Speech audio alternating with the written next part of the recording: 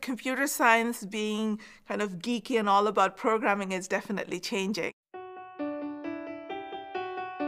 If we think about where people are adopting computing, it's definitely not mainframe, but it's not even your desktop anymore. It's your phone.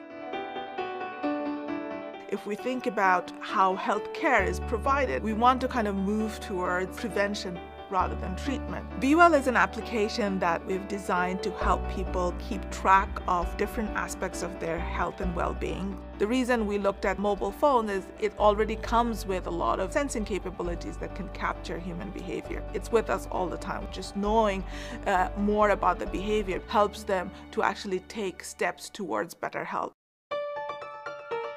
There are great people here who are working on areas that are related to my interests, but complementary. When I moved here, I was just kind of newly pregnant. My first meeting with the chair was, I'm pregnant.